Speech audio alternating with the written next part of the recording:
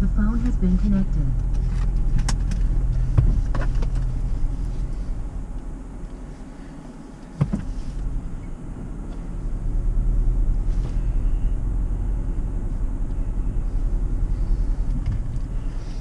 April 4th, 2019. It's a beautiful day, and I've just purchased my last fishing license for the state of Connecticut. Next year they're free when you turn 65.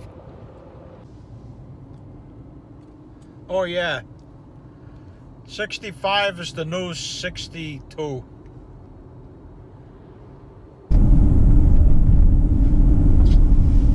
This is what they call the ovation pool, and I believe Claude is down here.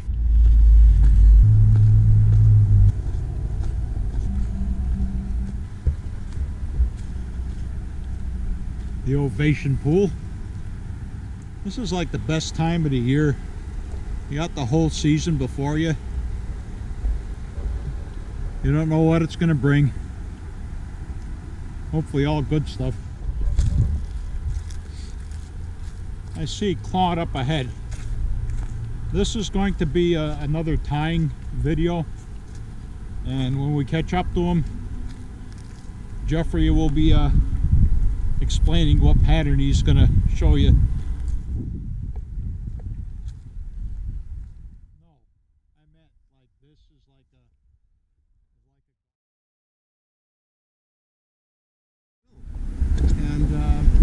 why would you use a stillborn instead of a regular dun? Because the fish will key in on them. This is what I'm trying to say. In other words, they'll be selective toward a stillborn now and then. And we don't know why. Well, they're certainly easier to. They're not fluttering their wings and trying to get off the surface of the water. They're an easier meal. Yeah, they're an easier meal. Yep. So, and the pattern I'm going to tie is really more like a splint wing, and then it'll have a little bit of difference, a couple of different colors of dubbing and darker wings than normal. Sounds great to me.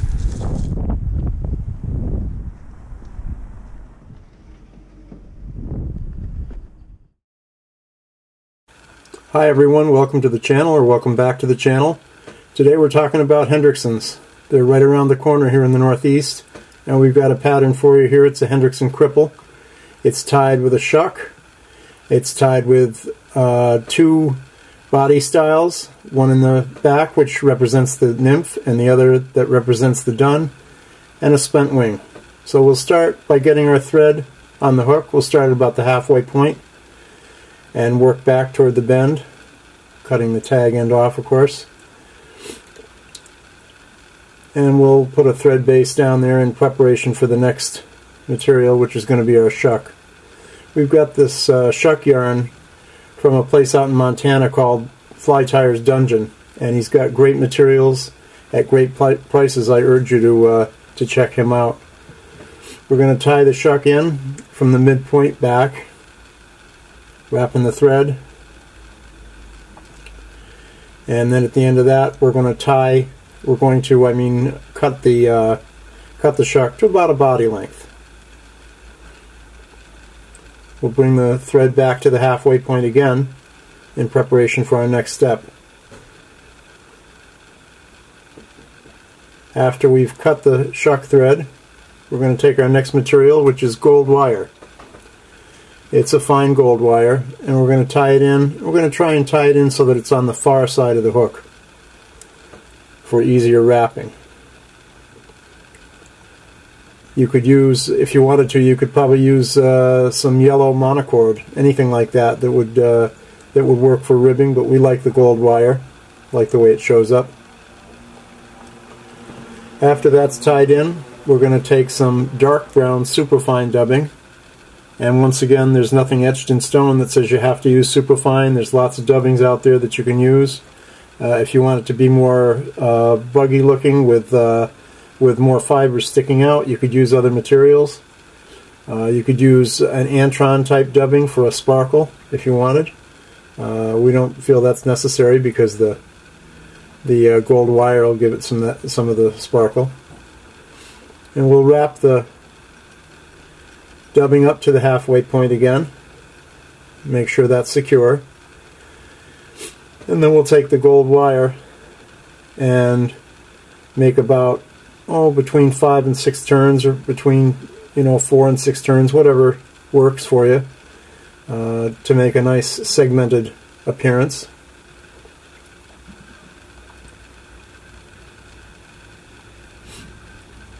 And when we're done with that, we'll helicopter the wire off.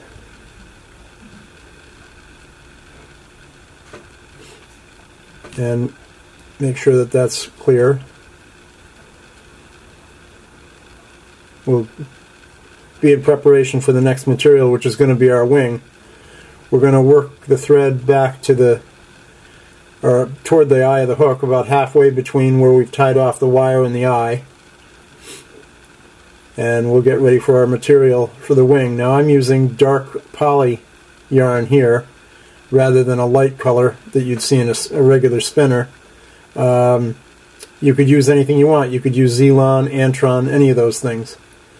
We'll secure that with a couple of turns and some figure-8 wraps. And get ready for our other dubbing, which is a light tan. Once again, a superfine. We're going to tie this kind of thick so it makes a thick thorax. What I like to do is I wind the dubbing behind the wing and then in front of the wing before I start taking the figure-8 wraps over it.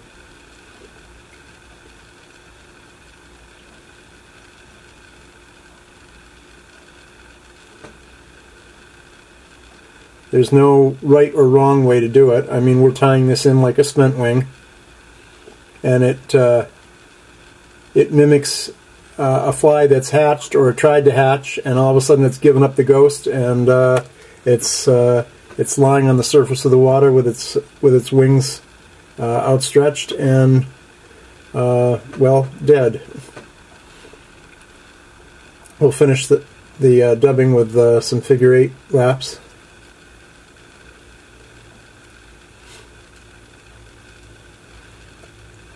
And the final thing to do is we'll trim the wings.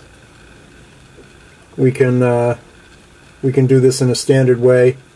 It's easier rather than try to struggle with worrying about whether everything's exact. After we whip finish, we'll take the wings and in between our thumb and index finger, we'll stand them up and bring them back toward the bend of the hook, and we'll use the bend as a guide.